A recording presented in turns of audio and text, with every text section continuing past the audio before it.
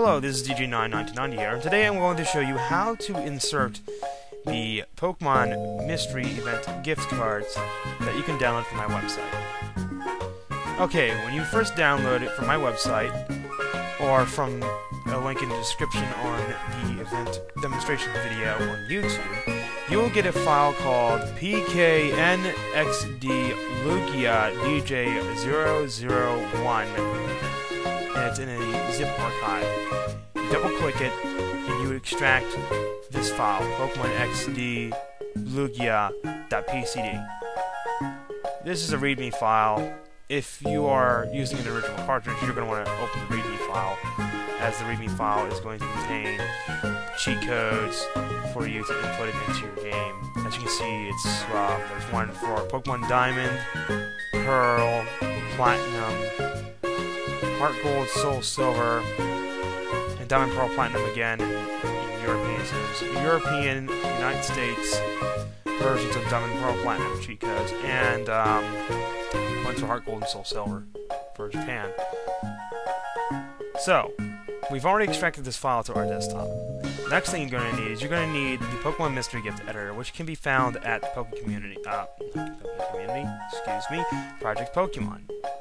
You do this by going to projectpokemon.org. You're going to click Forms once you're at the main page. Or you can just, of course, go to projectpokemon.org/forms.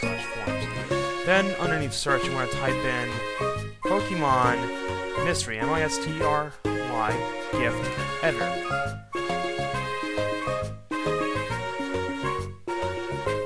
That's Pokemon Mystery Gift Editor. If you're not logged into Project Pokemon, you're going to be greeted by this page instead of your search results, where you have to go scroll down the bottom and type in these words. I really hate these stupid things. You click Search Now. After you read the text and type it in the bottom, it's like some type of anti-spam. Now you're going to look for a file called,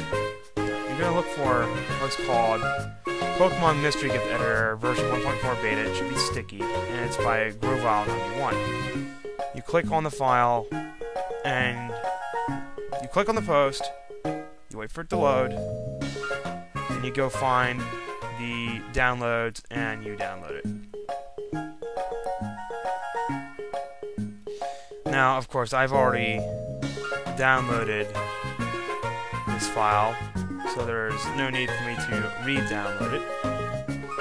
You just click on 1.4 beta, and it'll come up with the download. Since we've already done that, you can go ahead and just go right to the file. Now, what you would need to do is you would then need to double-click this. And we are now at the Pokemon Mystery Gift Editor. Now I'm going to go ahead and grab my microSD card I have in my Ace card and insert it into my computer. Ding! It's inserted. Autoplay, I have no clue why that's coming up. So go ahead and locate our Soul Silver save file.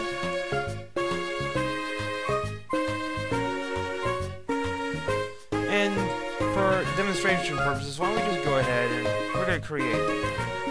Alright, now we're just going to go ahead and we're going to click Open.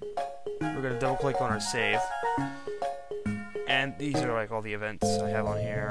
The 10th anniversary Mew, the one that we have in as you can see, I already have this event in here.